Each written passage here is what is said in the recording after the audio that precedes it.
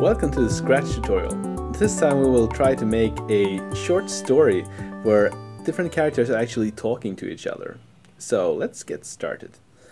The first thing I want to do is to remove the cat and replace it with something more interesting. Let's say we'll pick a character from here. Maybe we want it to be people. And then maybe we want it to be a wizard boy. And another one which is a wizard girl, like that. And I will just quickly go into her costume and switch her around so that she's actually facing the boy. And there we go. Now for this story I'd want them to say some different things to each other. So I'll go directly into the script of the wizard boy and go into the looks. Because here we have the possibility to save something. So I'll pick out this say thing, and I'll also want it to happen once I've clicked the green flag. So I'll add a green flag on top of that, and then I will say hello for 2 seconds. And we'll try that.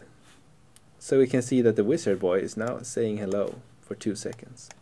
Now I want the wizard girl to answer to that. And the way I'll do that is to go into events, and then I will add a broadcast message below that, because this is a message that will be broadcasted to all the other objects inside of the story. So I'll go here and add a new message, and I will call it boy1. Now I will go over to the wizard girl, and on her side I will instead pick the block that is for when I receive boy1. And then I will go into looks for her and actually make her say something. Such as, hi, how are you?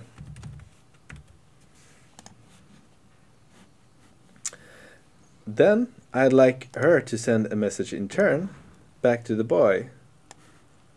And this message I will call it girl1. Over at the wizard boy, I will go to control and I will events, and then I will take the receive message girl1 and go into looks again, and then I'll pick out another speech. I'll say I'm fine. Let's go to the moon.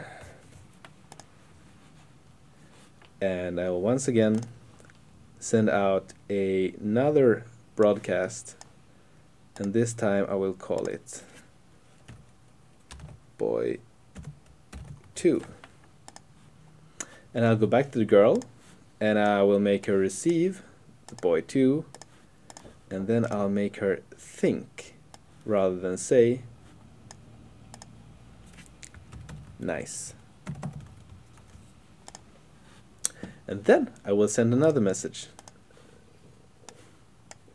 This time I will call it go to moon. And now I want them to actually switch the places that they are in during this story. So I'll go to the stage, and I'll go to the backdrops, and I'll add a backdrop. One for when they're starting. Let's say this field, for instance. And then I'll add yet another picture, and I'll look into the space theme, and I'll pick the moon. And then I'll remove this white background that is in the beginning. And we can try this story. Hello?